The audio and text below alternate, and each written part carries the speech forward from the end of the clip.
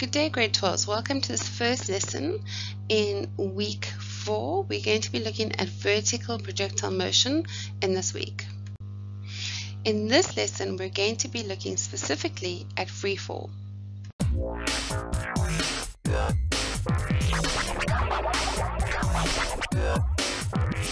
A rockfall might block the road. A waterfall can be dangerous but also very beautiful. Sometimes we make things fall for entertainment. We also might make ourselves fall. Hello grade 12s, this lesson is about falling. Today we look at a special type of falling, free fall. We focus only on one part of free fall, an object moving downwards in a free fall, like this. What makes this ball move like this? Is it the gravitational force, or to be more specific, the object's weight? Any two objects attract one another by gravitational force because they have mass. The ball and the earth are two objects with mass, so they attract one another by gravitational force. It's funny to think that the ball pulls the earth. It does so just as strongly as the earth pulls the ball. For now, we will focus on the force called weight. Objects are pulled to the earth by a gravitational force called the object's weight. An object is a free fall when its weight is the only significant vertical force on it. In other words, the air resistance is small enough to be ignored. We call an object which is in free fall a projectile. How does this projectile move in a downward free fall? Let's look at velocity. Imagine we let the projectile fall freely from the top of a very high building and we measure its velocity at the end of each second of its fall. This is roughly what we would measure. Note that the projectile's velocity is downwards for this whole motion. What else do you notice? As time passes, the projectile's velocity changes. Can you remember what we call a change in velocity? That's right, a change in velocity is called acceleration. Projectiles accelerate as they fall. What causes acceleration? Yes, that's right, an unbalanced force. That is, a resultant force causes acceleration. The projectile's weight is the force that accelerates it. Let's look more closely at the data about the projectile's change in velocity as it falls downwards. Notice that as time passes, the projectile's velocity increases. The projectile gets faster and faster as it falls downwards. Now, there's a pattern in how much the projectile gets faster. Can you see it? The time from 0 to 1 second is called the first second of the fall. During this time, the projectile's velocity increases from 0 to 10 meters per second. The time from 1 to 2 seconds is called the second second of the fall. During this time, the projectile's velocity increases from 10 to 20 meters per second. During the third second, the projectile's velocity increases from 20 to 30 meters per second, and so on. All the time it falls. So for every second the projectile falls, its velocity gets 10 meters per second faster. In other words, the velocity changes at 10 meters per second every second. Let's recap. The projectile's velocity is downward for the whole motion. The velocity increase is also downward. Let's calculate the projectile's change in velocity. So the projectile's change in velocity per time is 10 meters per second downward per second. We write this as 10 meters per second squared downward.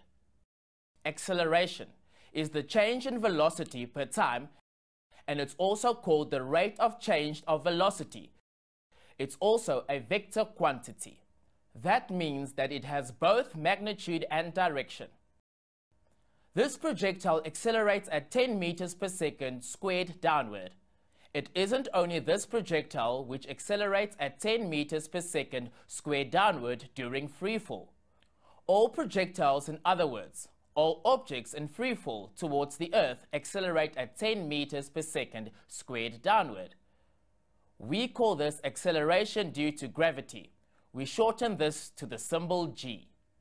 Now actually, g isn't exactly 10 meters per second squared. Let's look at what the actual value for g is if the real data is used. It's closer to 9,8 meters per second squared. Sometimes we round this off to 10 to make things easier, which is what we did just now. This was the simplified data we used. When real data is used, it's not quite as easy at first to see the pattern as previously. Look carefully and the pattern becomes obvious. For every second the ball falls, its velocity increases 9,8 meters per second downward. So the ball's change in velocity per time is 9,8 meters per second downward per second. We write that as 9,8 meters per second squared downward. Now remember that the acceleration is a vector quantity. That means that it has both magnitude and direction. The magnitude of the acceleration due to the gravity g is 9,8 meters per second squared. Its direction is downward. Why is the direction of the acceleration due to gravity downward? Let me give you a hint. Acceleration is always caused by an unbalanced force. Therefore, the direction of the acceleration is always the same as the direction of the unbalanced force.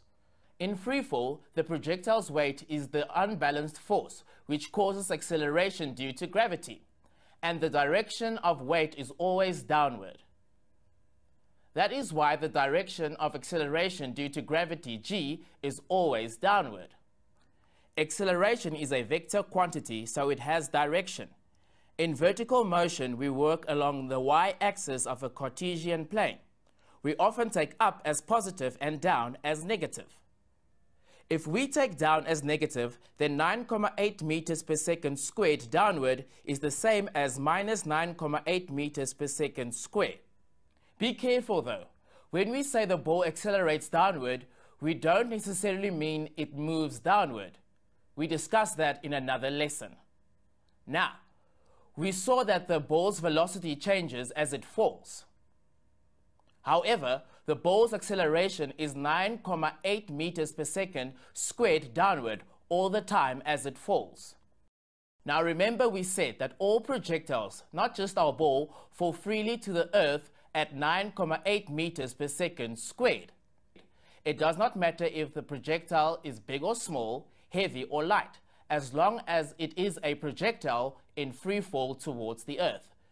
It will accelerate at Earth's acceleration due to gravity, g, which is 9,8 meters per second squared downward. So two projectiles fall together if they are dropped together. But this doesn't sound true, does it? What about the ball and the feather? They don't fall together. But are we forgetting something? Can you think what it is? The feather is not in free fall. Free fall only happens when the only significant vertical force is weight. But when I dropped the feather, there was another vertical force acting on it. What was that? Air resistance pushed the feather in the opposite direction to the feather's motion. So, the feather was not in free fall. So the feather was not accelerating at the acceleration due to gravity g. Air resistance also pushed the ball in the opposite direction to its motion. But the ball has a more compact shape and greater mass than the feather. So the air resistance on the ball was weak compared to its mass.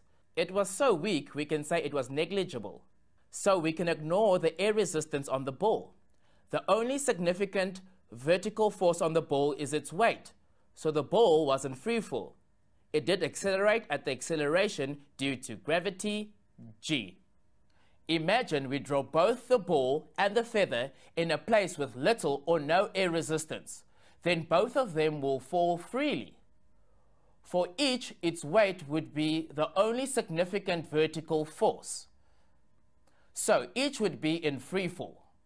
Each would accelerate at the acceleration due to gravity g, 9,8 meters per second squared downwards. Then the feather and the ball would fall exactly together. Now, isn't that amazing?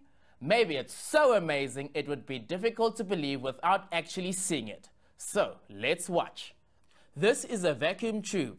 A vacuum tube is a glass tube with almost no air inside it. a machine has sucked most of the air out of it, so anything that falls inside the tube will experience little air resistance. Now we see a vacuum tube that contains a coin and a small cloth. Watch as the tube is turned. In this tube here, there's a piece of cloth and a coin. And this tube actually is a vacuum, which means it does not have any air in it. Now watch what happens when I flip the tube to cause the coin and the cloth to fall.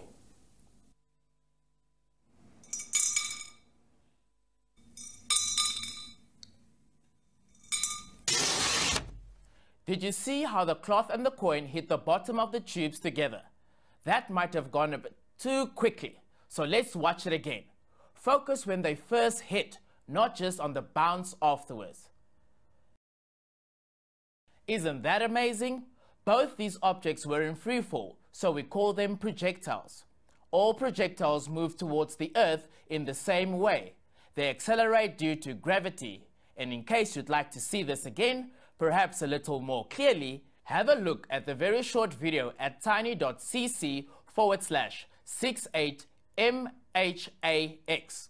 This reference will also be in the series study guide. So far, we've looked at how velocity changes during freefall.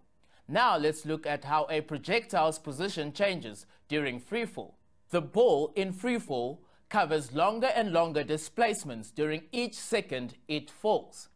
That isn't surprising because the ball is getting faster and faster. This is because it is both accelerating downward and moving downward, making it go faster and faster.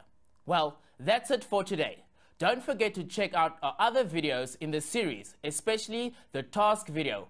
Also, look at the Mindset website at www.mindset.co.za/learn. Goodbye.